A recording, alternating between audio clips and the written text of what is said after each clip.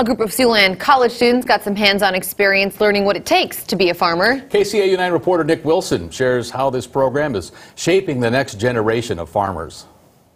Experience is the best teacher. That's the method being used at Dordt University's Defender Crop program. Roughly a dozen college students managed 80 acres of farmland with limited input from school officials.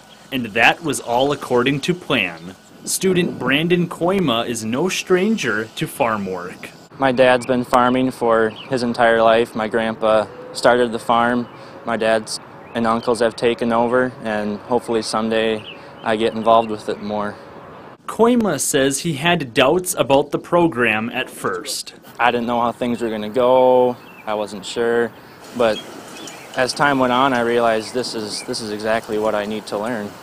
School officials say how the students learned was just as important as what they learned.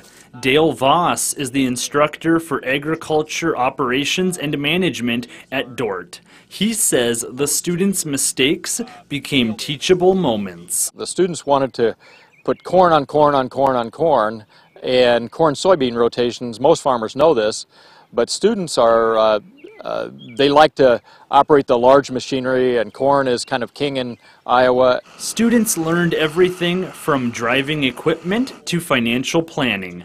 Voss says he hopes a well-rounded education prepares students for their future careers. When they move into a management position, they will have had some experience that isn't brand new for them, and whether that's operating machinery or whether that's operating the financial or the marketing side of things. Voss says the program is heading into its 6th year, and any profit made from selling the corn goes toward providing more equipment for the program. Nick Wilson, KCAU 9 News.